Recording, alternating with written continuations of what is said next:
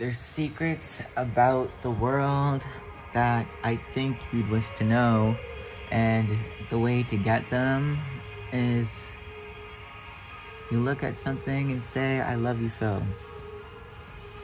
You are what you love and you are what you hate. So why not choose to look without and see it all is great? This is something that I've struggled with myself in the past, but just like anything, life's ever-changing and it doesn't always last. But the thing that stays tried and true is the love you give out and your love for you.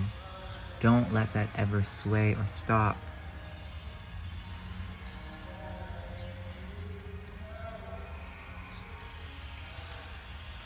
Keep your mind elevated and focused on staying on top.